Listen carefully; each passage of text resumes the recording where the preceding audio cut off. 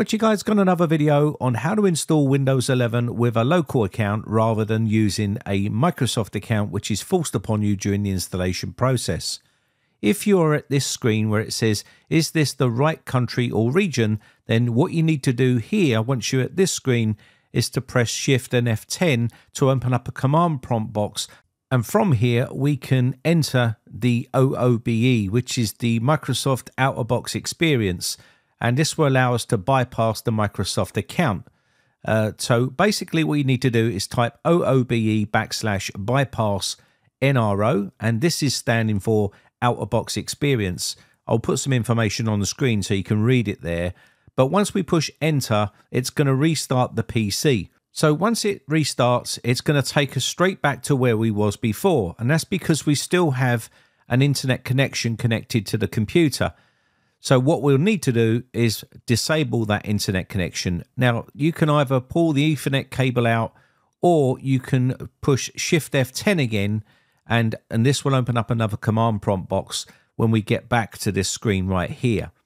So once we get here, what we want to do is disconnect our internet.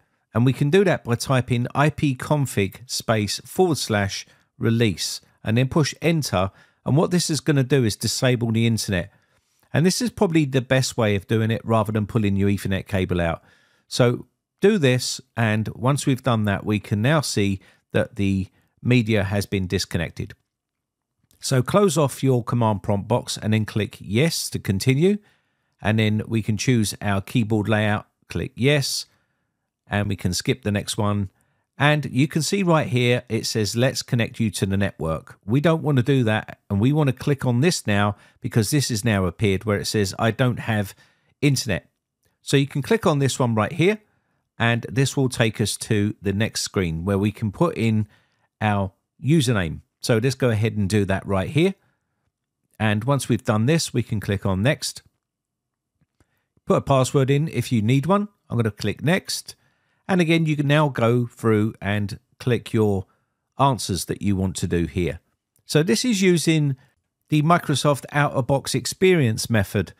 And once you've done this, you will be signed into a local account. You have not set up Windows with a Microsoft account. It's going to go straight into a local account, as you can see here. Now, we do have a problem because we don't have any internet. As you can see here, there's no icons showing, and that's because the internet has been disconnected by myself in command prompt.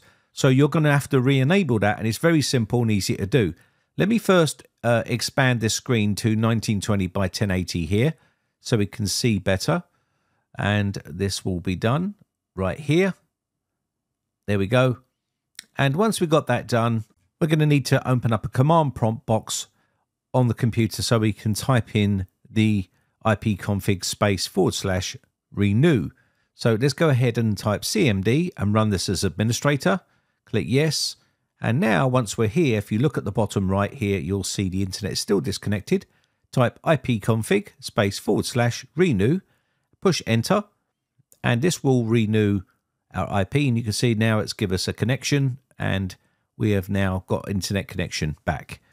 And the good thing about this is it's so simple, and we now have all our icons back, and you haven't been forced to set up a Microsoft account during the installation setup.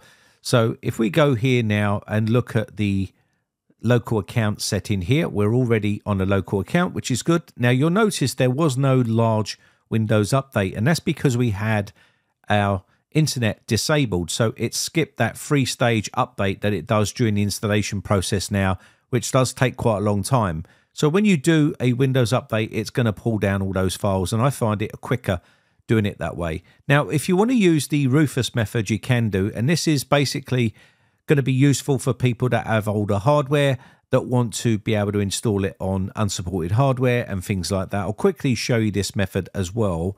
I'm not going to show you the full installation process, but I'll show you how to set this up in case you want to use this method, which will also skip a lot of the security questions and things like that. So we have Rufus opened here, and basically we need to plug in a USB flash drive. It needs to be over 8 gigabytes in size, or 8 gigabytes and above. So we're going to go ahead and plug that in. I've got a 32 gigabyte one here. So what we're going to need to do here now is download the Windows 11 ISO. You can get that from Microsoft's website, or you can do it through Rufus as well. I'll show you both ways.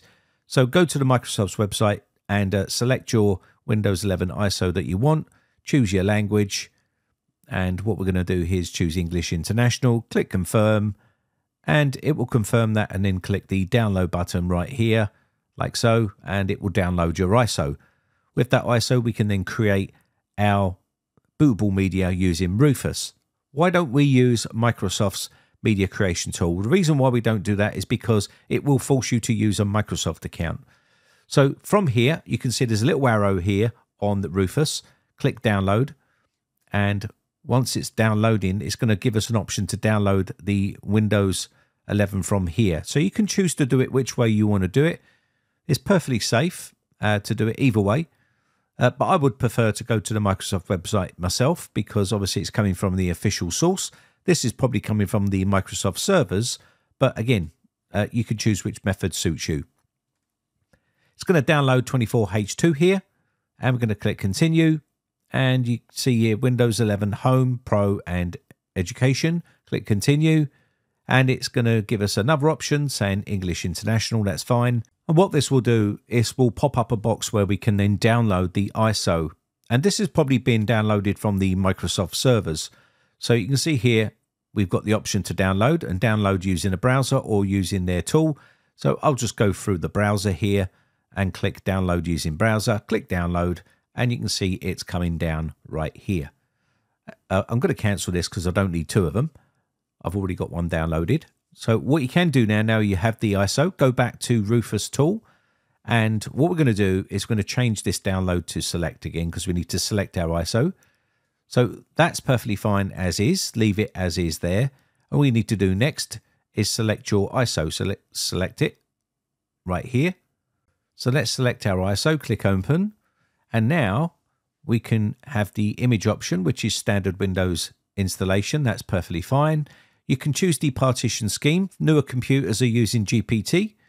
And you can see here MBR for older legacy hardware, which is older computers. And you see BIOS or UEFI CSM, or you've got GPT, which is UEFI non-CSM.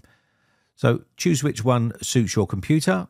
And we're going to go ahead and we're going to select GPT in this case. And once we've done that, we can now move on to the label, leave the label as is. File system is NTFS, that's perfectly fine. We can leave the cluster size as default. And there is a show advanced format options here. If you want to use the quick format option, make sure that's checkmarked. And we're going to leave that as is. And we can now click on start. And this is where you've got the Windows user experience right here. Now, if you've got old hardware and you want to install this on unsupported hardware, you would need to leave that top one checkmarked, because that's going to remove the requirement for 4 GB of RAM, secure boot and TPM 2.0. If you want to remove the requirement for online Microsoft account, leave that checkmarked. So depending on what your requirements are, you would checkmark these boxes. So create a local account with a username, and you can put your username that you want inside that box and it will create the username for you. And also we can skip the regional options to the same values as the user if we wanted to, and disable the data collection, skip privacy questions. That's all the privacy questions that you have to go through during the setup, and it will skip all those. And disable BitLocker automatic device encryption. You can leave these as is. Now, if you don't have an old computer and have a modern computer, you can uncheck mark that top one if you wanted to, but we're going to leave them all check marked. Click OK. And we're going to click OK here to wipe all the data on the drive. So that's just telling me I've got multiple partitions and it's going to wipe all those. So I'm going to click OK here. That's perfectly fine. And it's now going to delete all these partitions and create our Windows 11 bootable USB flash drive for us. It will take a bit of time. It's not going to be that quick. But once you're done, you can then boot to that USB flash drive and install Windows, and it will bypass all of the requirements if you've got an older computer. If you want to install Windows 11 on unsupported hardware, you can use this method right here that I showed you. So basically, the Rufus method is for people with unsupported hardware, and also for people that want to bypass the false Microsoft account and use a local account. And it also skips a lot of the security questions and makes installing Windows 11 a lot easier. Whereas the other way is only going to be basically bypassing the Microsoft account. Anyway, I hope this is helpful for you. My name has been Brian from briteccomputers.co.uk. Big shout out to all my YouTube members who have joined my YouTube members group. I really do appreciate the support, and your names are rolling up on the screen right now. If you've got any questions, then leave them in the comments section down below. I'll be happy to read your comments. Other than that, have a lovely weekend, and I shall catch you in the next one. Bye for now.